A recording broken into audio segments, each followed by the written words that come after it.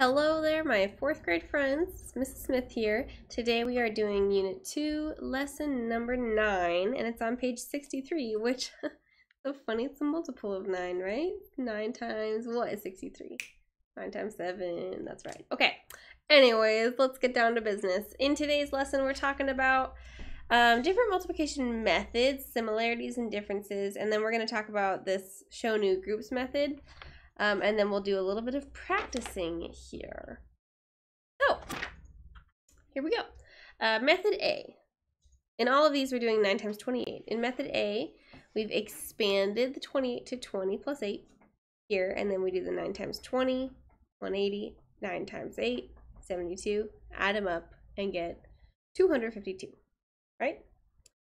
In method B, same thing. We have our expanded form, and then here, rather than writing out this step, that portion seems to have just been done, in our heads. So like 9 times 20, 9 times 8 written there and then added. Method C, we have our 9 times 20 right there, 180. Our 9 times 8 right there, 72. It's a lot narrower, isn't it? Because we didn't write out this whole side chunk. This part was just brought over that way. So it's all kind of in one neater, more compact thing, which could be useful, right? And then here we have the 9 times 20 is underneath, and the 9 times 8 is on top. So they started with the ones place and then with the tens place. This is probably what your parents are most familiar doing, or older siblings, if they haven't done the Common Core math. So this is probably the approach that they take. And this may have been the only way to do it that they've learned. They didn't learn the whole rectangle area model. I know I didn't learn that when I was in school. So you just had to remember 9 times 8, 72, and then we would do 9 times 2 and put that there. And then there's this magic 0. That's how they would describe it. And then we'd add it up and get the same answer. Still mathematically correct, the 252. So I want you to take a moment and think about how all of these methods are similar. Come up with 2 things and write them down, and then hit pause now and hit play when you're ready. Okay, so I'm going to go ahead and share what I think. In all of these methods, things that are in common are we find the partial products before we add them, and we make sure that we multiply our 9 by both pieces to get those partial products. So not just the 8 or not just the 20, but we multiply to every part of the place value to find that partial product. So I'll write that down. If you wrote something similar, you could just leave it, but if you weren't sure, you should write down what I'm writing down now. Let's see. So all methods show, what do you call it when you pass something out to everyone in the room? When you're passing out papers to the class, for example. That's distributing, right? So this is showing us the distributive property. We're not just doing it to one piece, but to the whole thing. All methods show the distributive property.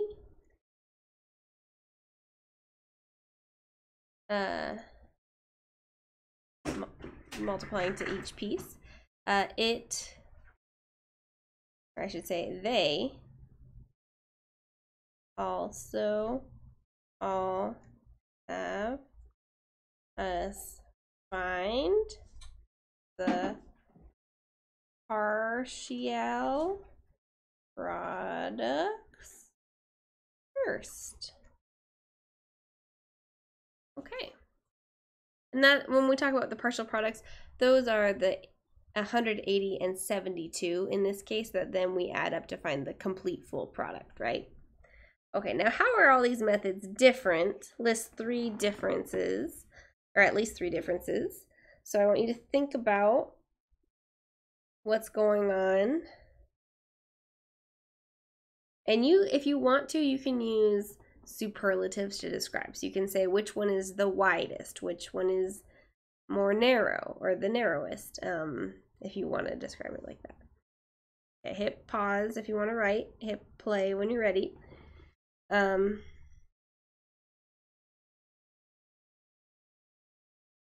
Is the widest because it uses expanded form.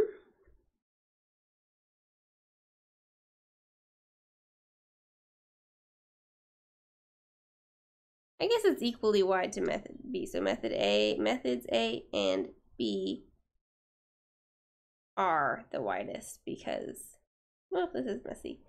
They use expanded form.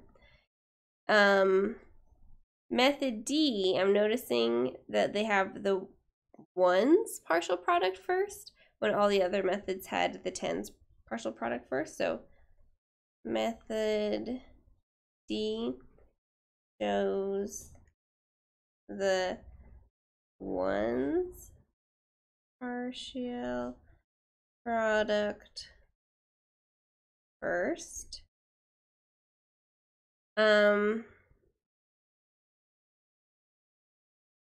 What else is a difference? I mean, all the answers are the same, right? So they all led to the same answer. What about method method A is the only one that wrote out the equations for partial products.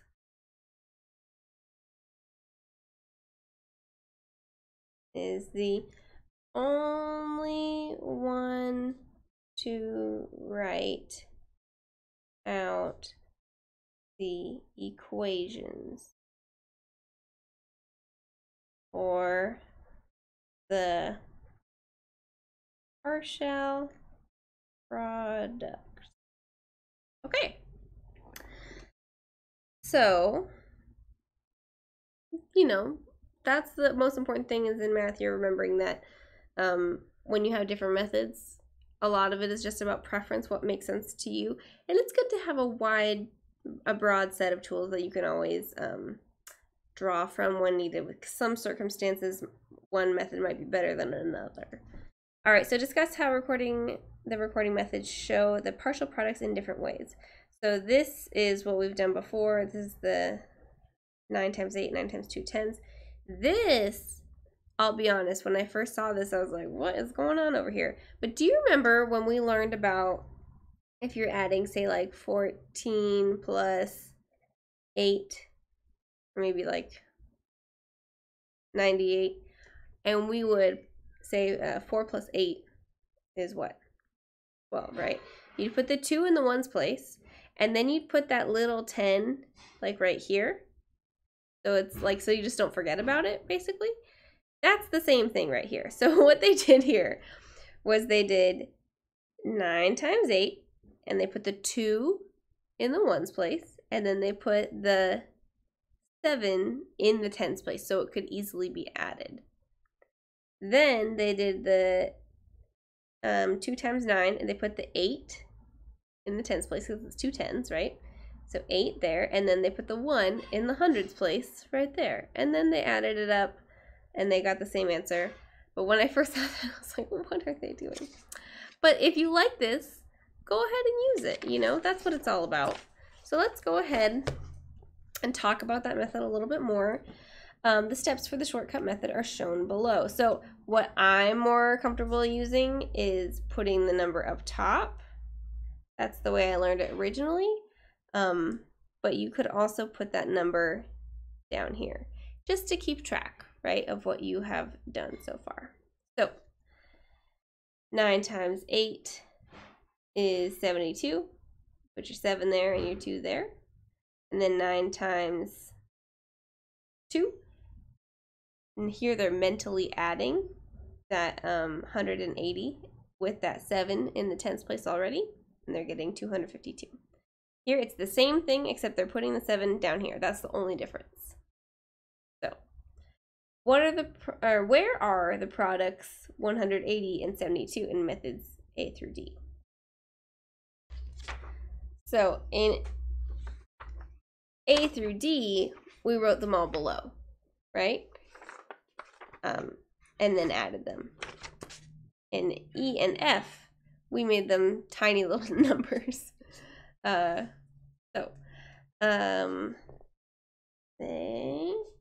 are all written below.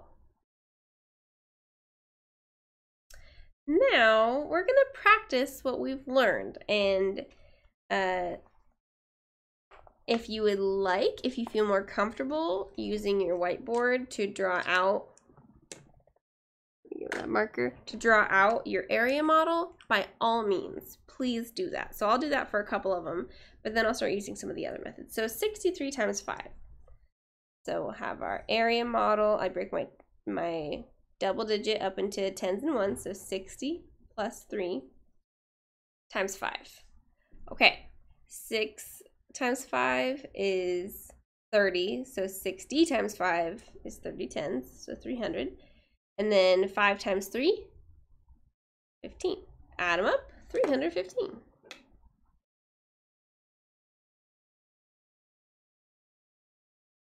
Okay.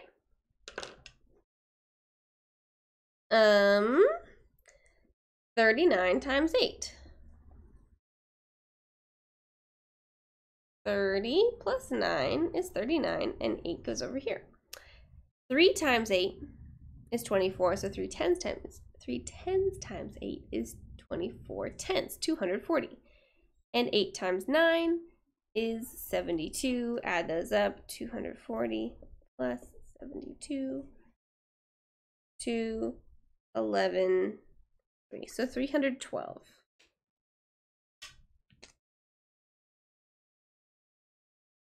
Now I'm going to do some of these with writing the partial products underneath. Oh, this is the one. No, it's not the same one. It's really similar though. Okay. 2 times 8. What's that? 16. 2 times 9 tens. What's 2 times 9? 18. 9 tens is 180. Then line it all up. 196. Add. Okay. 4 times 6. 24. 4 times 8 tens. 4 times 8 is 32. 4 times 8 tens is 32 tens. Right? All right, moving along. 7 times 5 is 35. 7 times 2 tens, or 20. Well, 2 times 7 is 14, so 14 tens. Add it all up. There you go, 175. If you're feeling good, try these last 3 on your own and then just correct along with me.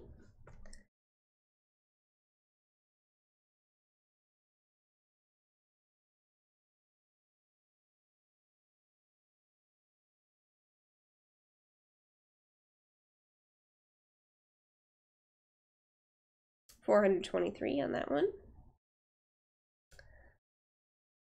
18 is 6 times 3, and then 3 times 70 is 210. Okay. 6 times 4, 24. 6 times 50, 300. 4, 2, 3. 324. All right. So, hopefully you're starting to feel good about this double-digit multiplication that we're doing now. Very nice job, everybody. Go ahead and check and see if you have an assignment. Make sure you're also taking some time to practice your math fact fluency, and I'll catch you next time. All right? Bye-bye, everybody.